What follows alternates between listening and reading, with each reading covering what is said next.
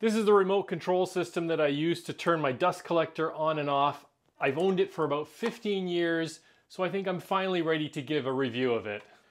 This is the Long Ranger multi-gate switch system for dust collectors, which is a fancy way of saying it's a kind of a low voltage relay. This is from PSI Woodworks out of, where is it out of? Pennsylvania? Philadelphia, Pennsylvania. Like I said, I've owned this for about 15 years. I picked it up when I was in Michigan once. I've never seen it in Canada. Sorry, all my Canadian friends. It's available on Amazon.com. I'll put links to all of this stuff down below. It may be available elsewhere. I think I bought mine at a Woodcraft all those years ago. Quick interruption from the future. I did look the company up online. Turns out they have a retail website. And again, all these links will be down in the video description. And on the website, they've got a note at the top that, hey, we do ship to Canada. But then I looked at this actual product page, and that one has a note at the bottom that says, no, they only ship this product to the continental US. So I don't know if it's a shipping issue or if it's a regulatory thing because it's an electronic device. I don't know. Sorry, fellow Canadians, if you want one of these, you're gonna have to hop the border into the US. So there's all kinds of remote control systems for dust collectors. The main difference with this one is that it's not wireless. It's got these little terminals here. You run wires along, and when these wires make a connection, then the relay trips over and the dust collector kicks in. So the idea is that you're supposed to have these little micro switches on your blast gates. The kit comes with one, and you can buy more. And when you open your blast gate, the switch triggers, and this wire is supposed to be connected to the remote system here. And that will turn the dust collector on. So you open a blast gate, the dust collector turns on, you close the blast gate, the dust collector turns off. I've never run the system like that. See, my shop's not that big. It's about 13 by 24, give or take a bit. And when I picked this thing up all those years ago, rather than set it up with all the blast gates, I just wired it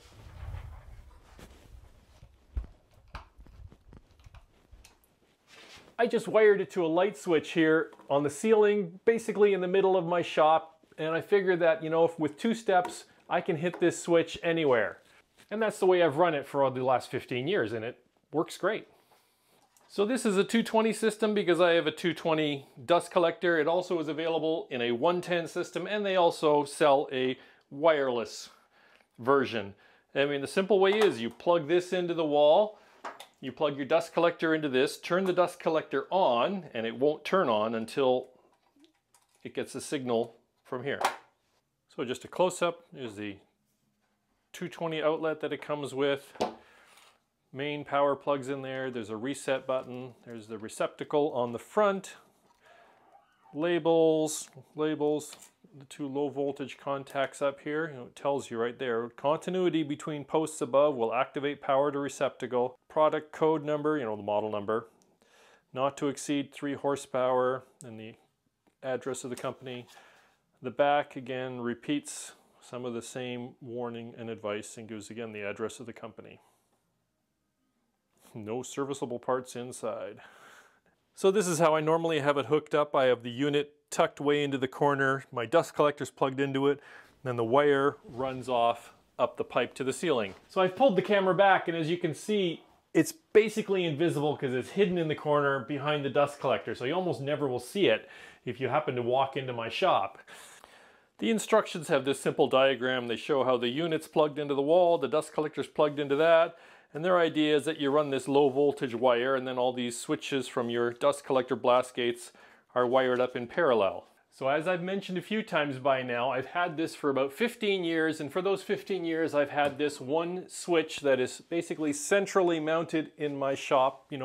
I'm 2 steps to the bandsaw, I'm 1 step to the joiner, my mobile work table is here, my table saw is right here, and that has served me well for those 15 years.